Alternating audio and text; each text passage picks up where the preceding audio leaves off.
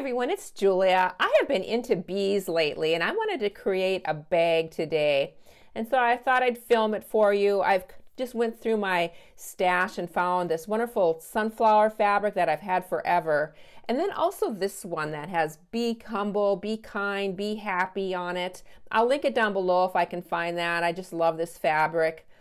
Someone had stamped some images and sent them to me, and I just love this bee image on here. So I'm going to be using one of those, and also this piece. And I believe this is printed just on a printer. And I did test it to make sure that it was washable, and I think it'll be fine. So let's get started here. I have my pieces cut. I'll put all the measurements down below in the description. But I wanted to put this fusible fleece on the back side of my fronts of my bag. So this is the front of the bag, and I'm just going to be pressing that into place. And I also put that on the back side of the back of the bag, so you can see I have both the front and the back there. And this is onto a pocket. I'm going to fold this in half just to get the center mark here. This is going to be a boxed zipper pocket, which is going to be on the back of my little bag. I'm measuring back down about 1.5 inches there, and I'm drawing a rectangle. This rectangle is approximately 6 inches. And then I move it down about 3/8 of an inch, and I'm going to again draw that 6-inch little strip there. And you can see the rectangle that I have drawn on. Maybe placing that now on the back side of my purse, lining it up on the top, and just placing some pins. I'm going to be taking this to my sewing machine, and I am going to be stitching that rectangle. I do use a shorter length stitch. I have it all sewn now. Now I'm on to drawing my cut line. I'm just going to draw a line right in the center of this rectangle, and I'm going to show you here on a piece of paper what I'm doing. Notice I'm going to be cutting right down the center of my rectangle, and also doing a little triangle to each of my corners, being very careful not to cut any of my stitches, especially in the corners here, just angling that up to form a triangle at each of my little corners. Now pushing that pocket through to the back here, and we'll be just using my fingers to get this nice and smooth. This is very similar to making a welt pocket. If any of you did any construction way back when we used to make welt pockets and bound buttonholes, kind of similar to that. I used to be so scared of this, but boy, it's really a simple way to add a zippered pocket on the back of a bag. Now I have my rectangle, just pressing that out, and then I'm going to be taking this to my sewing machine, and I'm going to top stitch all the way around this. Just again, getting it nice and smooth. One final press, and then I'll take it to my sewing machine.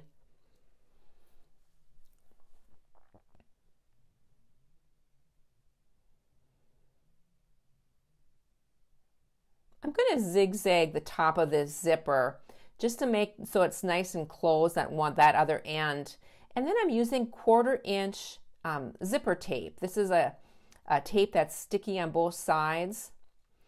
And I'm just putting that onto my zipper, on my zipper tape, lining it up to the edge. This is such an easy way to add a zipper into this little rectangle. It's sticky and it's kind of sticking to my fingers, but I am just getting it pressed down and just smoothed out, and then removing the paper.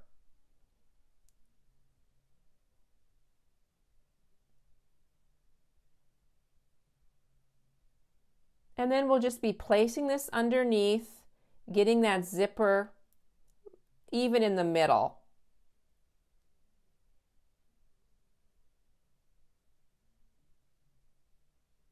And then we'll be top stitching this, going all the way around, and my zipper will be in place. And you can see what it looks like. I have white thread in the bobbin, so you can see that rectangle. Now I can just remove the rest of this zipper tape. Putting that pocket up to meet the top, and then we'll be just folding this back, and we'll be stitching the side seams on this pocket.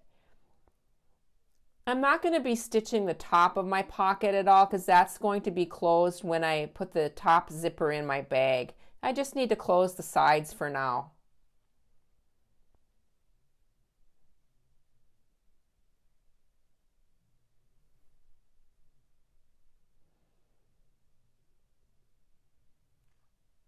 And there we have it. It's all complete. And now we're on to the next pocket. We're going to be putting this patch pocket on the front with this cute little image of this bee.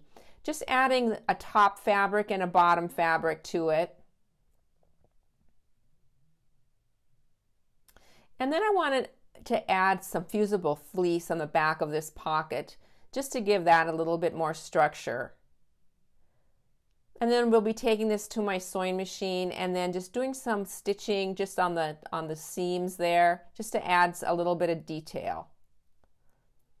Have that complete. Now for the lining. Again, this is just the polka dotted lining that I'm going to be adding to my main bag as well. And I'm just going to line this pocket, leaving the bottom open.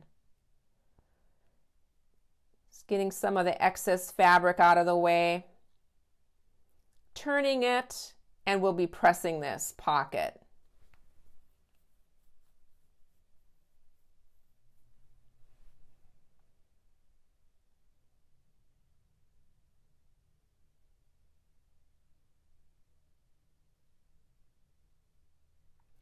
This is a piece of cork, and this is the cork that has a knit back on it. And I'm going to be cutting a circle from this cork. I love using this cork because it doesn't fray and it just adds a fun little element to different things. And there's my little circle. Oh, this is the fabric, or my Sizzix Big Shot that I used. And then I added a snap to the front. I forgot to film it, but I'll show you the other side of the snap. I just added a snap to the top there and then covered that with that cork. Just an easy way to add a snap. And just covering that washer up. Stitching that into place, and now adding the other part of my washer, or my snap, and figuring out where I need to make my little cuts. Just using a seam ripper for this, and then poking that other part of that snap through there. And then adding that washer, and then I'm just taking my fingers and bending those prongs down, and my snap is complete. It's on, and it's just kind of nice to have a closure on the top of your pocket. One more pocket I wanted to add, just a patch pocket to my lining. Just turning this under about 3/4 of an inch, and then another 3/4 of an inch. This will be the top of my patch pocket. And then just turning down the bottom of my pocket just once here, and just going to iron that.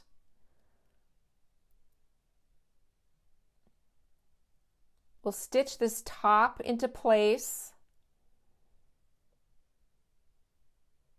And now it's time just to add the bottom stitching. And then I'm going to put a line right down the middle of this pocket so it's a divided pocket. You can see it there. Really easy patch pocket for the inside of this bag on the lining. All my pockets are done now, and it's on to the zipper part. Easy way to add a zipper. I'm just putting a clip right at the beginning there. My zipper is facing down. Now I'm adding my lining, and so I basically have a zipper sandwich here, and that zipper is right in the middle of those two pieces. My lining is wrong side or right side down, so my right sides are facing each other. And again, adding some more clips, and that zipper is, all three of my edges are meeting. That zipper is right in the center. And I'm going to take a 1/4 inch seam allowance and I'm just going to sew that zipper in. One side done. I do want to take this to the back now, do some pressing, and then top stitch this zipper into place.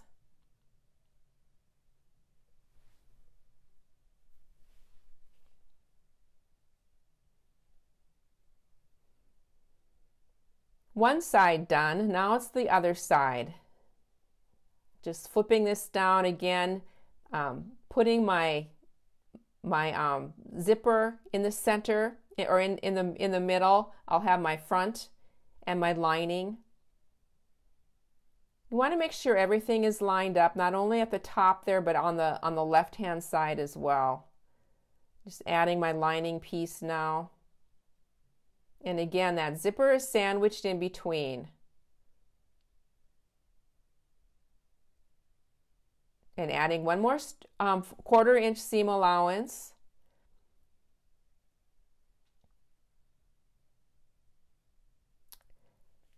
Now for the handle. I do want my handle to be about 60 inches long. This is going to be a crossbody bag. So I'm adding a couple different strips here. It's 3 inches wide, so it's 3 inches, and then the total length will be 60 inches. I'm mitering my corners there just to add this piece. Now notice I love adding different fabrics, different textures, just add some fun and whimsy to the bag. I have that seam mitered now, and I'm just opening that up just to eliminate some bulk, and now I'm going to be pressing this in the center, and then meeting again in the center. So the finished strap will be 60 inches long by 3/4 of an inch. And then I'm going to stitch both sides all the way down. It's all stitched, and now I'm cutting 2 inches, two 2-inch strips, and this is going to be for my strap holder. And then also onto these stamped images. I decided just to cut 2 of these little bees out, and we'll be folding this into half. And I'm going to just use this as a tab on the side of my bag. Just thought it'd be fun. These little strap holders are about 1 inch down. This is such an easy way to add a strap, and I just hope you get some inspiration from it. It's been a fun way to add a strap, and it makes it adjustable as well. So just placing those on the front side of my bag about 1 inch down, and then just adding this tab as well. I'm going to be stitching these into place just so I have them in the right spot when I do my next step here. Just going to stitch them. Now to finish my bag, you do want your zipper open, but you want that zipper pull not off the edge. You want it on the little bag there. Adding clips right at the zipper part. My zipper is facing the lining. Just getting everything all nice and even. Adding my clips.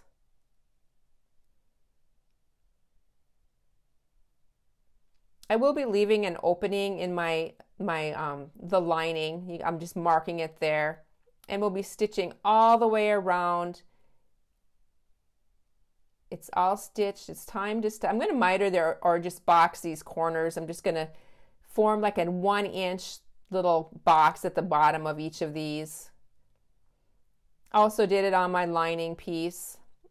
And now passing all that through and getting that bag through the lining, through that zipper, and through that opening in the lining. Poking everything out. I always love the reveal at the end, just to see what it all is going to look like. And then closing that little hole that I'd left in my lining. Just going to press that and stitch that. And here's what it looks like. The only thing I have left is to add that strap. I'm just going to take that strap, and I'm just going to draw it through that little tab and just tie a knot. I love this because you can adjust it then. If you want it shorter, you just tie the knot further up. And that is what it looks like. Wanted to add another one. I have a couple different designs that I used. These I stenciled it and put be happy and be humble little pouch. And then a little bit larger pouch. And this added another one of those little bee images to the back. There's so many different ways you can use that. Thank you so much, everybody who sends me these wonderful images. It's just been so fun to work with them. I hope you enjoyed this, everybody. I hope you learned something and hope it's inspired you to create this week. Bye for now.